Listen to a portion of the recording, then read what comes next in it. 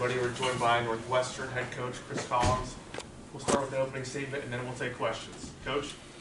I mean, what a game. First of all, that atmosphere was incredible. I mean, down the stretch of that game, it was so loud in there. You know, it was hard. You know, even as a coach, it was hard to signal play calls and get it. I mean, it was so loud. And, you know, our crowd pulled us through. I mean, we played a fantastic first half. You know, I thought everything we were trying to do was kind of coming to fruition. We were making it hard on Trace. You know, we had him in some tough spots. He wasn't able to kind of get going the way he has. And then in the second half, you know, they got some energy there. You know, I thought we had a chance when it was like at 15-17. I thought we had 2 or 3 just really wide open threes that might have got the game back to kind of 20 points. We missed them. They ran out and got a couple threes, and obviously Trace started getting more comfortable. I thought we got a little tired, which then hurt our defense.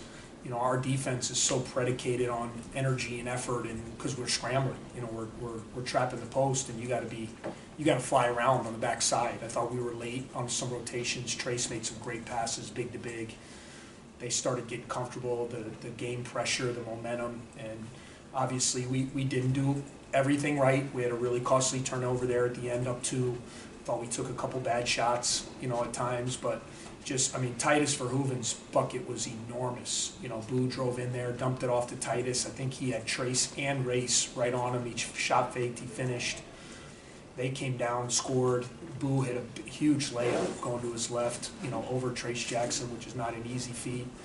You know, and then, you know, obviously they scored again, and then we turned it over. It was tied. I did not want to take a timeout because I felt like we had our best guy with the ball with space. You know, we had a matchup we liked. We had the floor open.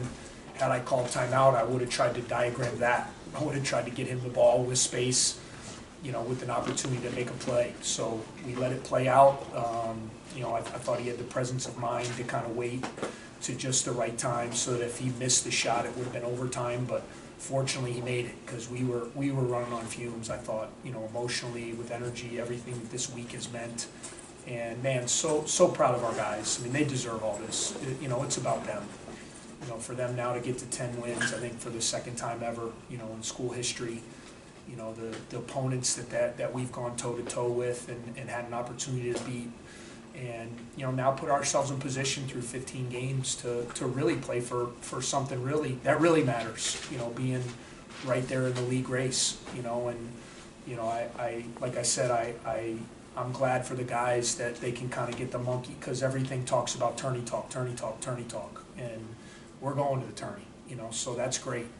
You know, now we can just focus on getting better and continuing to figure out how we can be the best we can be and shore some things up and hopefully find some more wins down the stretch. Take questions. The right here. Coach, you talked about being confident that you guys are going to make the NCAA tournament. Just now you have 2 straight wins over top 14 teams. You feel like your team should be ranked as well? I don't know. I mean, I don't really care. You know, I mean, I think it's all subjective. It's fine. I mean, we're the same people that would rank us would be the same people that picked us last in the league. So to me, it's all subjective. I mean, whether we're ranked or not, our guys believe in themselves. You know, I think the best way you get confidence is by learning how to win. You know, and learning how to win maybe when you don't play at your very best. You know, the Purdue game, we played at our very best down the stretch. This game, there were mistakes made. You know, we had turnovers, we took bad shots, we had defensive, but we still found a way to win. And that's the mark of a really tough, gritty team when you can do that. To the back. Coach, Boo Buie, 3 of the final 4 shots, and the other one was an assist to Verhoeven. Yeah. What can you say about his performance today? Just big time. I mean, and he's been that way, you know, all year. I'm so proud of him. You know, there's no one, you know, who's been more loyal and committed to this program and what we're trying to build over the past 4 years than Boo. You know, we put the ball in his hands as a freshman. A lot of you guys watched through some of those growing pains with him. You know, he showed flashes, but there were also times where you saw, man, is he ever going to get it? But we stuck with him. He continued to develop. He worked hard. He's just playing with so much confidence. He's gotten so much stronger. You know, his command out on the floor, his balance. He's getting to his spots. He's not only scoring but finding other guys. And I said coming into this year, if we were going to be a team that was going to be a factor, then our guards would have to play to an all-conference caliber, and they've done that, and spearheaded by Boo. I mean, to this point, I'd be hard-pressed to find that he wouldn't be a first-team all-league guy. You know, you look at his numbers, you look at what his team's done now, is winning. You know, he's played terrific, and I'm happy he's on my team. When you have a guard like that, it gives you a chance, and he was terrific tonight. Matthew? Tyberry was a team high, plus 13. I know plus minus can sometimes be a complicated stat, but what did it mean to you to see him stay confident, play such a great game, and then also hit that big 3 down the stretch? Yeah, obviously hit a big shot. He'd been struggling, you know, with his shot. It's getting a little flat. You know, I've been working with him a little bit. I got to get back in the lab with him the next couple days. But, you know, for him to step up and make that big one after he missed his first 5 or 6 threes, you know, when the game was kind of in the balance there. But I thought his defense was terrific. You know, we put him on Hood Schifino, you know, most of the second half. We felt that matchup. You know, we had Boo and Chase off the ball on their wings, and we felt confident putting Ty on Hood Schifino, who's one of the best, you know, young guards in the country, and I thought he did a great job. You know, he got some steals, he got some rebounds. You know, his energy's infectious, and that's the one thing with him. You know, he struggled a little bit the past couple games, and I felt like he's lost a little bit of his energy out there, and we need him.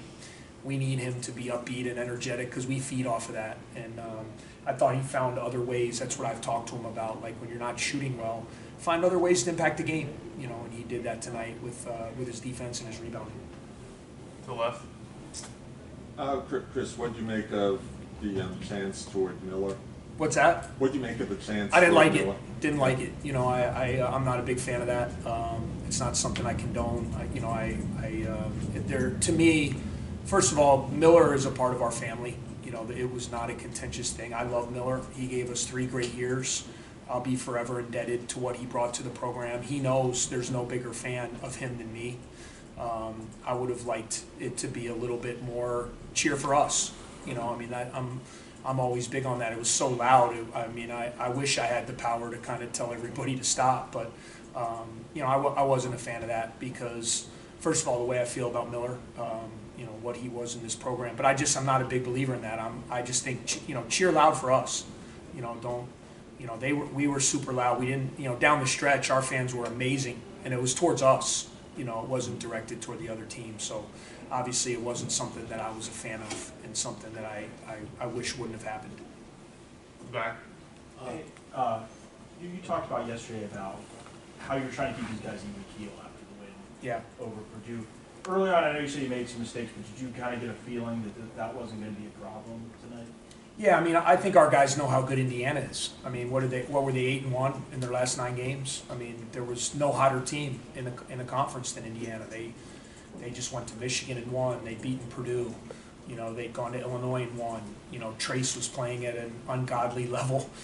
He was good. Him and Edie are by far the 2 best players in the league. So, you know, I think probably what helped us after the Purdue game was knowing that Indiana was coming to town.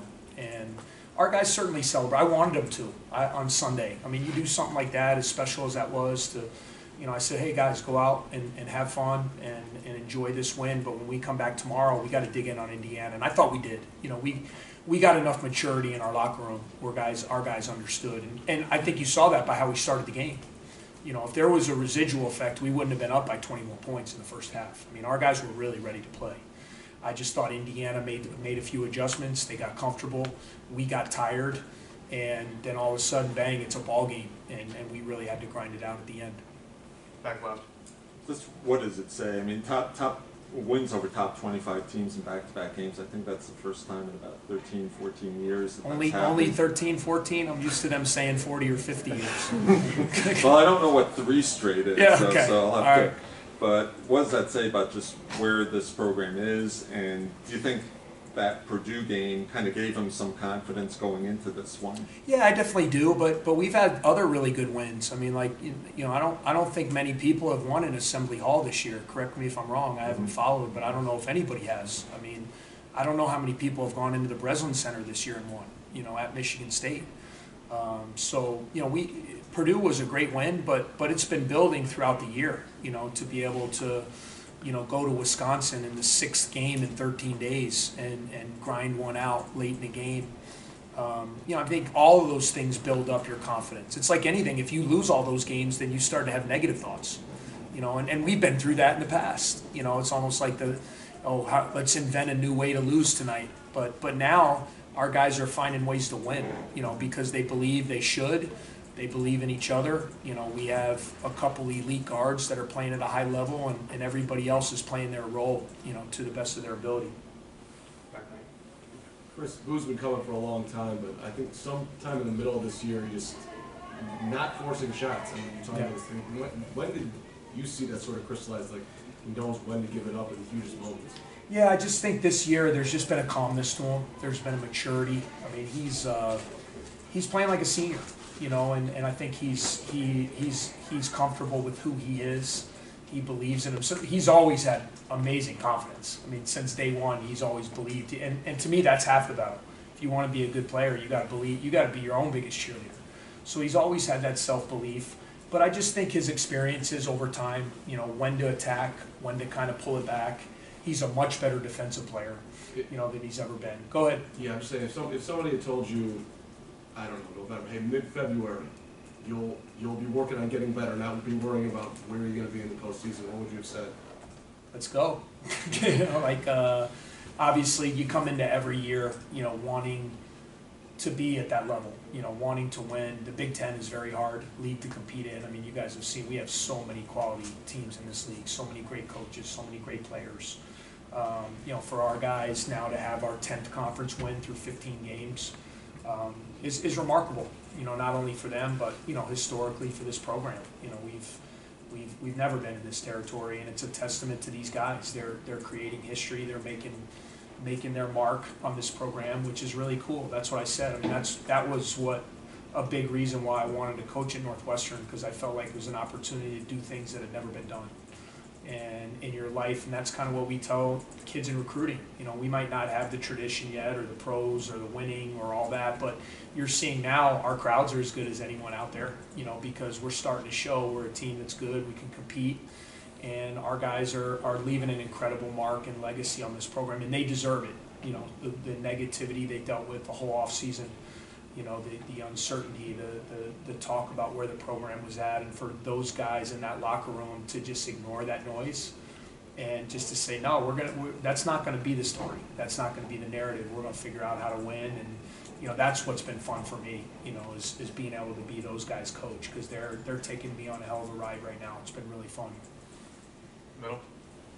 Coach, you mentioned watching the maturation of Boo and to an extent the rest of this team throughout the year. Just 4 turnovers this entire game today. That's an excellent mark. How important is it to you that the offense, even when the shots aren't necessarily falling, that at least you're getting those good looks and not giving your opponent a chance? Yeah, I mean, our margin for error is very slim on the offensive end. We have our limitations. We have a hard time at times where, we have a hard time scoring. We're getting better with that. I think we've gotten better. But when you turn the ball over, it makes it even worse.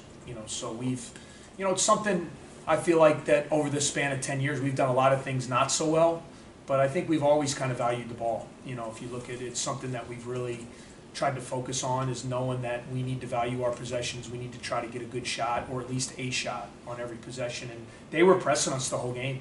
I mean, they were picking us up. They were trying to get into our legs. They were trying to wear us down. Now, I wish we would have only been at 3 turnovers, because the 4th was pretty costly. But overall, to only have 4 turnovers tonight was pretty remarkable, the guys. So last. We're now at the point of the year where you're starting to play most games. It's teams you've already played once. What goes into that scouting process when it's a team you've already played and you're already familiar with? I think that's the hardest part about coaching in the Big Ten, because the respect level you have for the other coaches. Now when you've played someone, when you're going against someone like Coach Woodson, Coach McCaffrey coming up this weekend, Coach Painter, there's going to be adjustments. Nobody's just going to roll out there and do the same thing again. And we've tried to do that as well. You watch film, you try to see, okay, what are some things we did well against this team? Where did they hurt us? And what do we need to really shore up? And that kind of becomes the basis of what you do in these 2 games. I mean, we as coaches have always fought to have like multiple game day preps. We very rarely have 1-day preps in this league. And that's really helps the coaching and the scouting, because you get multiple days to really kind of focus on tendencies, focus on favorites, And that's why if you don't make adjustments within a game, you'll get exposed, because these coaches are too good and they know what they're doing. And, fortunately, having some older guys, we've been able to handle that pretty well. Lawrence? Coach, Chase and Boone both had 11 points in the first half, and of course, Robbie, Todd combined for 13, but the defense limited to Indiana to 20 points, right? So how do you give it more to the offense's production or the defense production, or just shows, puts on a display of, what we can be when both sides are quick? Yeah, I thought the first half we played fantastic. I thought we had energy. Obviously, coming off the game Sunday, you worry about the residual effect. I didn't believe it would be there because of that crowd tonight and because of the respect we had for Indiana. But to come out that first half too and have that kind of energy and to turn them over and to get into our traps and then come down, I think we scored 39 points. It was a great half, and you almost wish that the game was over at that point because you knew those guys were going to rally themselves. You don't win 8 out of 9 in this league without going down to fight. I knew they were going to come out. I knew they were going to come after us. Like I said, I thought we had in the middle part of the second half, kind of in that 14-13 when it was still kind of 14-15, I thought we had 2 or 3, maybe even 4, like wide open 3 looks that maybe would have kept them at bay a little bit, but we missed them. And then they came down, they scored, we couldn't get stops. They made a couple threes. You start feeling some game pressure. But that first half was fun to watch our guys to be able to bounce back from a big win Sunday and to be able to put those 20 minutes together. Shows a lot about the team. Back left. Chris, obviously you have very talented guards, but watching you twice this year, the influence of Matthew Nicholson on their productivity, almost invariably somebody's getting hung up on his screens. Can you elaborate on what he means to their ability to produce later? Yeah, I think Matt's development is probably one of the most, untalked about things with our team because our guards have been so good, but you're talking about a guy who really has sat for 2 years, and he's worked and he's gotten stronger and changed his body, but hadn't had a chance to play. And I think a big reason why a lot of you guys were skeptical about our team, and rightfully so, was what was the interior going to look like. You knew you had Chase, you knew you had Boo, you knew you had Robbie, Ty coming back, Julian, who had played a lot, but what was the inside going to look like, especially with the guys we play against in this conference. And the emergence of Matt this year, to me, has been great. His physicality in the paint, his shot blocking, his rebounding, his effort, his screening, and the more he plays, he's going to get better offensively. That's part of the development, for a lot of intensive purposes. This is freshman year, because he really hasn't played in games like this in these minutes. And I give Titus credit too. I think Titus has been a nice, piece for us to kind of bring in as an older guy, a 6th-year senior who can kind of steady that position. I think both those guys are playing their roles very well. And you're going to look at the stat sheet and they both had 2 points. And you're going to say, man, they didn't do anything. Well, no, they did a lot. Their energy, their ball screen defense, their screening to get our guards open. I thought both those guys, Matt in particular, did a great job tonight against a very imposing front line. I wanted to ask about Chase because he started 4 of 5 in the game, finished, I believe, 1 of 10. Yeah. Is there ever a thought of, talking to him and being like, hey, it's time to impact the game in other ways, or does he just have that green light that says, okay, I expect you to shoot your way out of it like you did against Purdue? Well, he has a green light as long as they're good ones, and I thought he got off to a great start, but and he would be the first to tell you, I thought with his matchup that he had down the stretch, I would have liked to see him attack the basket a little bit more. We need him to be aggressive. If he's not aggressive, we need Boo and Chase to be aggressive, and we want them to be playmakers, and we trust them. They both have the green light to make plays. We just want to make sure, are they the right shots? Are they the right plays? Now, there's sometimes in a game where you have to, last 5 seconds of a shot clock. You might have to shoot a step back or make a tough shot. But I thought in the second half, I don't think he took the best of shots, but that he kept playing D, and that's what I love. I've said that all along. Chase, it all comes from a competitive spirit. He believes in himself. He believes he can make those plays. He single-handedly offensively won us the game the other day when he just had missed the whole game and then went crazy the last 4 minutes. So I want him to stay confident. I want him to stay, but continue. I think he's done a really good job this year of improving in a lot of those areas. And especially now that we get into these, really meaningful games here late and as we approach postseason, you need those guys to really be great decision makers. So, right. Coach, you talked about that sense of confidence that you guys have, that calm in these clutch situations when it hasn't necessarily been there in years past. Just do you attribute that to winning, to senior leadership? Just what goes into that? Yeah, I think both. You know, I think it's like I said. I mean, you guys know it's like anything. Like for me, like I felt like I could be. I was an assistant coach for a long time. You know, under Coach K, and you're always like, man, I'm ready. I can do this. And then you get in that seat. And there are many times where like, oh my God, I don't know what I'm doing. And it's like, you know, you can only learn through your experiences. People can tell you, we can watch film and say, do this, do that. But until you go out there under the game, like, you know, these kind of crowds, these kind of opponents, until you go out there and actually do it well, you're not going to have that kind of feeling. And this year, I don't know what our record is in one possession games or 5 points or less, but I think it's pretty good. You know, we've lost a few.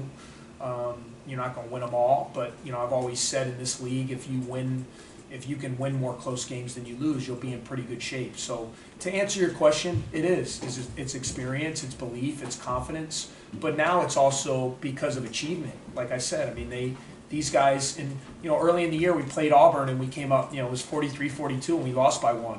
But we came out of that game and our guys were like, man, I think that game showed our guys we can be pretty good because as talented as they were, you know. And then we went to Michigan State a couple weeks later and got that win, and our guys were like, man, I think we could be pretty good. And I've just seen our confidence and belief continue to grow as the season has gone on. Time for one more question, Alex. Coach, you talked about that lead kind of being at 13, 14 points in the second half, but even though you valued the ball, even though you had 4 turnovers, how much do those like early shot clock threes kind of feel like a turnover? Yes. Is that something you've got to clean up? Yeah, I thought we took some bad ones. Like I said, I thought, you know, there were probably 3, 4, 5 times I thought we could have attacked the basket. You know, especially when you're not. I mean, it's one thing if you're making them, you know, but we weren't. I mean, we go 8 for 33, and you never want to, like, for me, you know, I've said it all along. Like, I'm always very careful because I was a shooter. And when coaches put doubt in my head about when to shoot, when not to shoot, like that can play mind games with a guy, especially if he's a good shooter. So I never want our guys to feel like they can't shoot. Our guys have the green light. I want them to take good shots. But that's where you got to kind of understand where the game's at. You know, we haven't really been hitting. You know, I thought they were closing out to 2 or 3 of those that we could have shot fake, driven in there, and either gotten a better shot in the paint or a more wide open 3.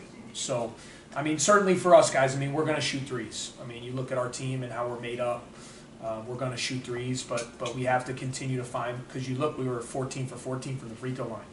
So how can we continue to find ways to get ourselves to the free throw line, because that's a big strength of ours as well. Right, better wrap All this right, up. appreciate you guys. See you Sunday.